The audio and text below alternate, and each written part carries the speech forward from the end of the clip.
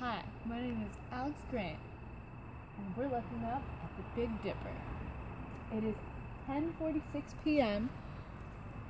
on Wednesday, July 1st, and we are looking northwest. I will now draw for you what I see in the sky. This is the Big Dipper as I see it in the sky.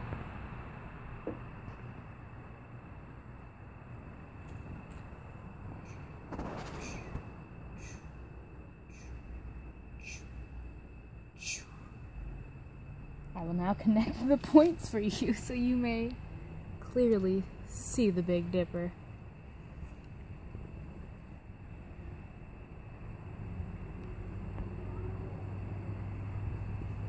Now I will find for you the North Star, also called Polaris, which is actually not the brightest star. Don't get confused.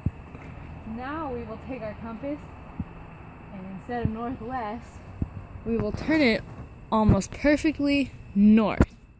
If you trace the line from the Big Dipper, you can find the North Star. Due north. Due north. Due north. I will show you that on my paper. Now I will show you the angular distance of how I found this out.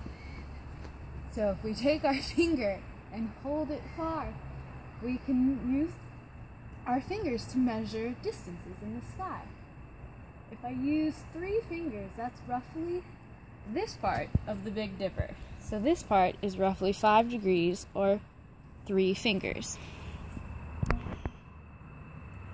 Now the entire Big Dipper, if I go like this, is roughly 25 degrees, which is shown by this. So this is roughly 25 degrees.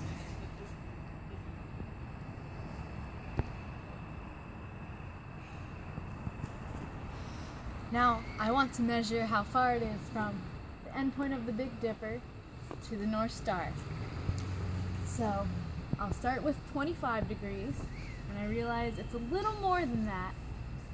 Roughly 2 or 3 pinkies, so 2 or 3 degrees. So roughly 25 plus 2 or 3 degrees, roughly 27 or 28 degrees from the Big Dipper to Polaris. Say 28 degrees. Alright, so now we have the Big Dipper, and from the Big Dipper we found Polaris.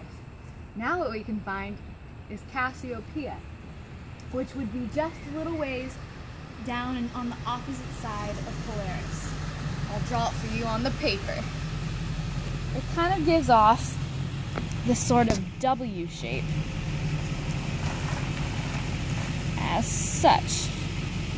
This is Cassiopeia. I'll draw on the lines.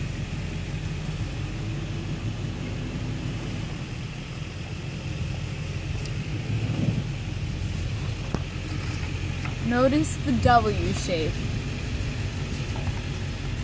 Alright, now there's one more thing we can do, and that's called arcing to Arcturus.